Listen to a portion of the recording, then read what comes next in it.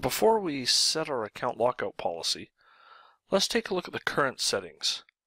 We'll use the Get-ADDefaultDomainPasswordPolicy, and there you can see there's all the settings for the domain for the password and the account lockout policies.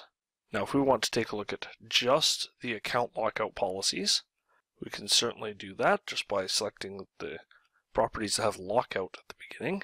And there we go. You can see our lockout duration and observation windows are both 30 minutes and our lockout threshold is 0. And those are the default settings. Now let's go ahead and set our account lockout settings. We're going to set these for the techsnips.local domain.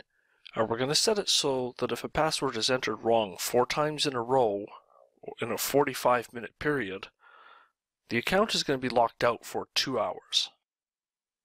So there we go, that's set. Now let's just verify our settings. And there you go, you can see our lockout duration is 2 hours, lockout observation window is 45 minutes, and our lockout threshold count is now 4. And that's all there is to it. Thanks for watching.